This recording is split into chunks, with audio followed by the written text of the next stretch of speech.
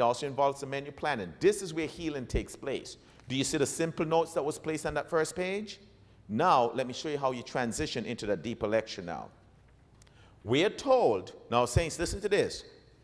In Colporteur's ministry, right here, we're told that the conflict of the ages, do you guys know what I mean by the conflict of the ages? Let me repeat to you. Come on. Patriots and prophet. No, in order. Oh, wait a second. Do you guys know that these books have a chronological order? Well, I'm about to share with you. There is a chronological order, and we're going to go through the chronological order. By the way, the chronological order goes from Genesis all the way to Revelation. Okay? So let's follow the chronological order. Patriots and prophet, prophets and kings, desire of ages, Acts of the Apostle, and what? Great controversy. In addition to those, that's the conflict of the ages, there's two additional books that the Savior recommends, Daniel and Revelation. He says, these books that I just mentioned, he says, these books contain truths that will prevent us from being deceived in the last days. Did you guys get that? So, for the devotional period, guess which books I want everyone to focus on? These books right here. Do you know when I go to churches and I ask the question, how many of you have read these books cover to cover? Raise your hand. Maybe one or two people in the entire congregation. Am I making sense, you saints? So immediately, the first thing I do, I stop the people from being jack of all, master of none, and I start them with one book at a time. And here's how we do it now. And look now, saints, we have a sample devotion, morning devotion, evening devotion. This is not black and white. You have to follow it exactly as outlined, but we just put something there for the people who are looking for an outline to follow. Start with a word of prayer. Am I making sense there? Okay? And one of the things that we're going to do, and what I'll do when I come back this afternoon, I'll make sure I bring the appropriate quote for you. We're told that when you pray, how do you pray? You got to kneel before holy God. As a matter of fact, do you know that the Savior would prefer that we don't stand when praying? So one of the things that we're going to do from this day forward, I'll bring the quote for you and let you see the quote, and in that way we'll acknowledge that we're in the presence of a holy God. Because if you look, there have been numerous times that I prayed myself and didn't kneel before holy God, which is wrong, period. No excuses. Amen? We make no excuses for those situations. Yes, my dear. Oh, preacher, you hit it on the head. The Lord is not an unreasonable God. Amen? For individuals who can't go down, you stay where you're at. Just make sure that mentally in your mind you understand the principle. Does that make sense there? And now, listen to this now, saints. Sometimes it's not conducive for you to kneel. So guess what? You stand wherever you're at. Sometimes it might become best that you just sit. But when the opportunity is available, you need to bend those knees and acknowledge that you're in the presence of a holy God. Yes, Brother Huey? And now, saints, listen now. I don't want to draw this out because I have limited time and I have to knock this out. Amen? Go ahead, Brother Huey.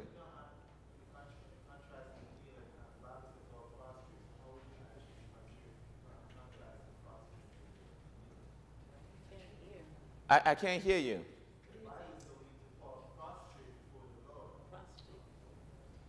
Oh, blessings. We'll deal with that when we're teaching prophetic guidance this afternoon. Amen? Let's continue here.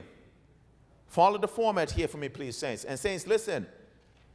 If you want to get into discussion, you can get into discussion after we're finished. But I need to go through this information. Amen? Start with a word of prayer. Sing a few hymns. And you remember what Sister Sarah was talking about, the different type of music and so forth. The reason why we say hymns, don't get these type of music that's just going to get you all railed up where you can't sit down, as Sarah said, which is absolutely awesome, where you can't pray with the music in the background. Okay? So keep that in mind. Hymns. Read a devotional book. And the devotional book we recommend has a scripture at the top. Look the scripture up yourself, and then you read the devotional thought. My recommendation for devotional book, get the devotional book that are excerpts from Sister White's writing. Before you read any other author, please stick with those books. And the reason being, A lot of the time you find that many errors are taught during devotional thoughts. Some of the devotional thoughts are incorrect, and you want to make sure that we're in sync as we go all the way through. That's your basic format from the beginning. And then you go down now, you see the conflict of the ages listed 1 through 5, Daniel, Revelation 1 and 2. Start with patriarchs and prophet first. And when you start with patriarchs and prophet, now saints, here's how you study it, okay? At the beginning of each chapter, not all chapter has that, but at the beginning of each chapter, it's going to list the scriptures where it's taken from. Here's what you do. Read the scriptures first, and then you read the story. And you want to know something, saints? When I did that, here's what happened in my mind. My mind actually formed a parallel line. I could be talking to you. I'll slide over on inspiration, slide back over on the Bible, and I can just go back and forth, back and forth. I can stay in one, go all the way down. You know, you have the ability to distinguish between the Bible and inspiration if you read them together. Am I making sense, dear saints? And it's going to take you a little longer, but you get thorough understanding of understanding how it works. And then finally, you close with a word of prayer. Does that make sense? Your heaviest study is done in the morning. Then for the evening worship, your morning worship, at least a thoughtful hour. Your evening worship, at least 30 minutes, preferably more if you can, but at least 30 minutes. Start with a word of prayer. Sing a few hymns again. Do your lesson study. Amen? Your lesson study. And then and saints, let me warn you now. There's some folks that they say, look, I'm not interested in doing any lesson study, because they may not like who wrote the lesson study. Okay? For those individuals, guess what I do? I have them study the health message.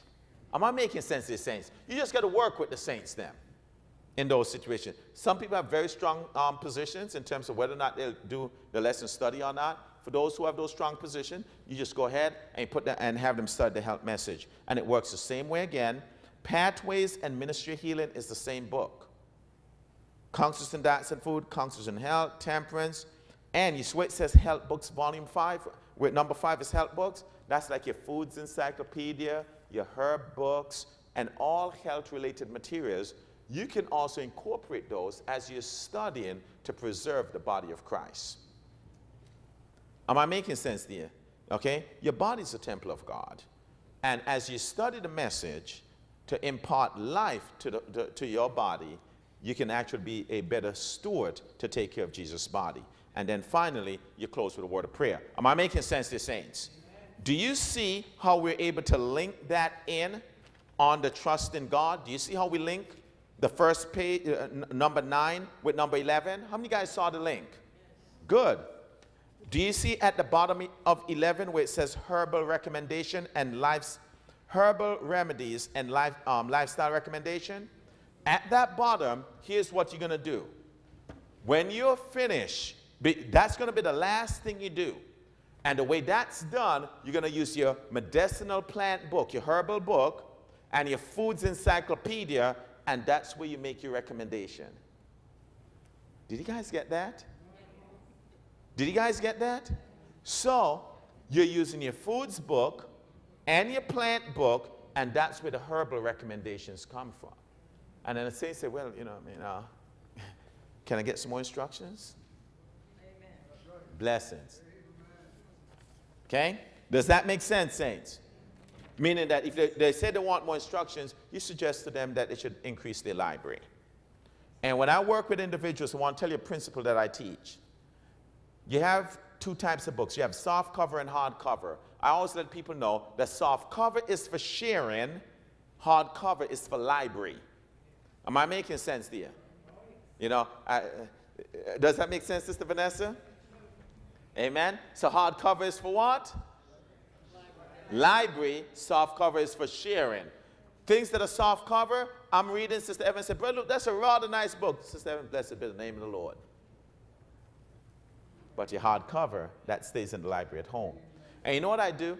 Very seldom would you catch me writing in my books. Very seldom would you ever catch me writing in my books. You know why? Boom.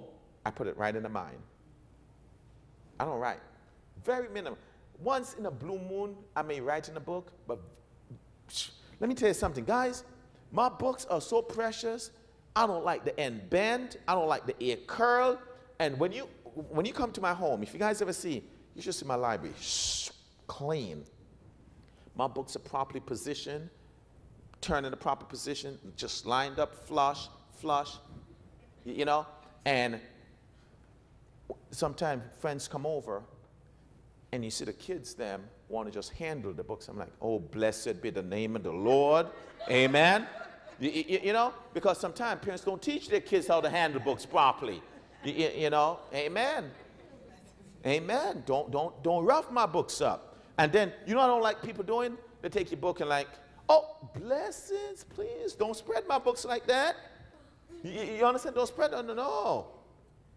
Just like that, amen. I don't like dog ears. Don't mishandle my jewels, okay? Don't mishandle. As a matter of fact, the team will tell you that I don't like them packing my books. So that's why if you ever wonder why everybody else leave my stuff out, because there's a certain order that my books are packed. And when I come, it has to be packed a certain way for minimal damage, if any. Okay? When I handle my books, you see when I open it up, I go one side first, one side there, and then I put it flat, and then you see I put a couple leaves that way, the leaves that way. I take my time. When folks see me handle my books, they say, books are precious to this guy. And as a result, you increase the value of your books. Amen? Does that make sense, saints? Now, let me go to the most critical part of menu planning. This section right here, this is the disease reversal area. This is awesome if you catch this. The best thing to do when you're dealing with the schedule, first thing to set is the meal. From the meal, you can back up and go forward, okay? So I'm going to go to breakfast. Sister Evans. No, I'm not going to use you. No, I'm bad. I know. Sister Vanessa. Oh, wait. Sister Vanessa, I'm sorry. I know who I'm going to use. Sister Kerr. How are you, Sister Kerr? I am fine. Amen. Sister Kerr, what time do you normally have breakfast? Okay, let me go. Sister Vanessa, what time do you normally have breakfast? Around 8? Okay, good. And is that at home? At home, okay. What time do you have to be at work? Okay, amen. Amen. So around 8 is when you normally have breakfast, right? What time do you normally have lunch? Around 1? 1:30? Okay. Let me ask you another question now. It depends. Around 1:30? Let me ask you another question. What church do you go to? Kingsborough. At Kingsborough, what time do you get out of church on Sabbath? Not 1:30 for sure. What time? 2:30. 2:30. Okay, and let me ask you another question now. When you get out at 2:30, do you go home and eat, or do you eat at church? So you bring your food with you at church. Okay. Did you guys see what I just did? Basically, I'm trying to get an idea of the days of the week, which day is the most difficult day for her.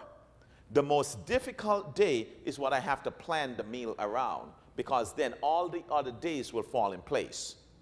Am I making sense there? Another thing I'm working with Sister Vanessa, I'm looking at her spacing. Her spacing is not adequate. Because how much time needs to be between each meal, saints? 5, 6, or more. Minimum 5, 6, or more between each meal. After that last item hit your mouth, you need to give it 5 hours before you put something else in. Am I making sense here? Now, because I know that Sister Vanessa is at home, guess what I'm going to do with Sister Vanessa? Breakfast, 7 to 8. Sister Vanessa, is there anything that would prevent you from eating breakfast 7 to 8 in the morning? Amen. So guess what time for Sister Vanessa? 7 to 8 for breakfast. So just go ahead and write that in for me, please, Sister Vanessa. Okay, that is the window I'm giving Sister Vanessa. What's the window I'm giving her? 7 to 8. But her target time, it says there should be a specified time. The target time, I'm going to come where? Right in the middle, 7:30. So target time, 7:30, she can come 30 minutes before or 30 minutes after. If Sister